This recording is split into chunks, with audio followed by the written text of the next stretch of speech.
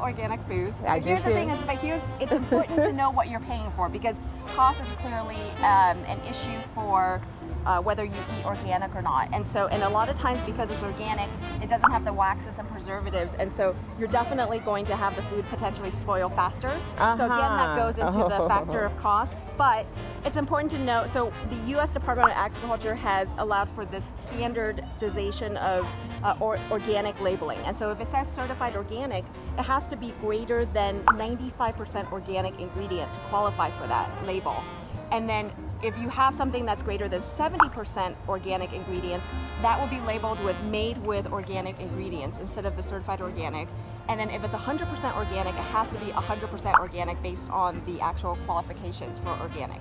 Okay. But the important thing to know is that why organic versus conventional, or what's the difference? Well, organic foods aren't different in nutrient content as far as what we know with studies. There's no actual studies that will say like organic has more nutrients than this one. We just don't have enough to say that. But what you do know when you're purchasing organic is that they're not going to have pesticides, which can act like xenoestrogens, which is artificial hormonal activity in the body. Pesticides can be.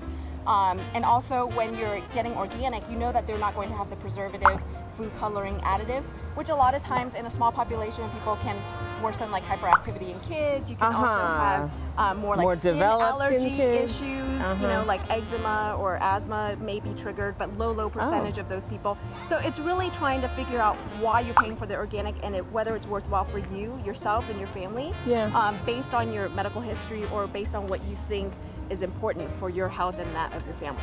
Okay, great. Oh, thank you. Thanks for having me. I feel so empowered. I can go out there now and choose the right stuff. All right, guys, so for more information, you can go to our website and get more of Dr. Julie's expertise. And we'll look forward to seeing you next week. Yeah? Excited to come back. Oh my God. Okay, and we'll be right back. Thank you. Okay. Appreciate it. Thank you.